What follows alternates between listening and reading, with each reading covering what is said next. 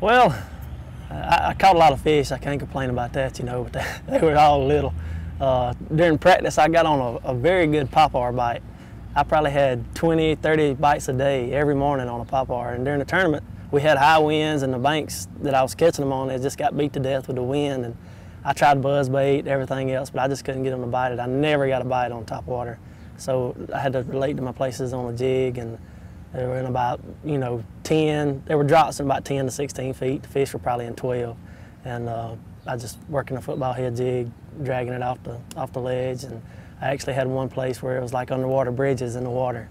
And I had that to myself all week. And, it doesn't really show, but everything I caught, my good fish come on that. It was just a freak thing that I found. And it's something I probably won't ever find again. I felt like I was back home fishing bridges again. I tried cranking.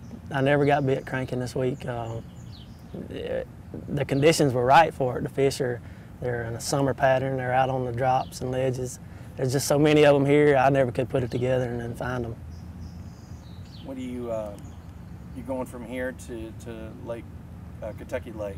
What do you think about that place? We're going to Kentucky Lake, which is a big cranking lake.